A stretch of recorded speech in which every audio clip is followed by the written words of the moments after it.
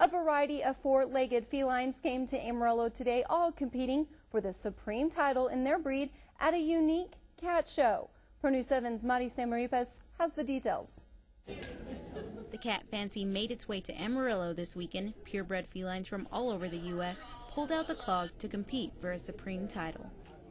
We have our first show started this weekend. We have 5 judging rings that are going both days. We have 115 cats that came in from all over the country to go into competition. And what a ferocious competition it was. Well, we have probably over 20 different breeds, ranging from like the Sphinxes that don't have any hair, essentially, all the way up to Persians and Himalayans. We have ragdolls, we have Savannahs, we've got the ever popular Bengals that are popular with Tika. Beyond all the ribbons, the International Cat Association and those involved in showing are dedicated to making sure that feline friends are well taken care of. I have loved cats always, and there are just so many spectacular cats here.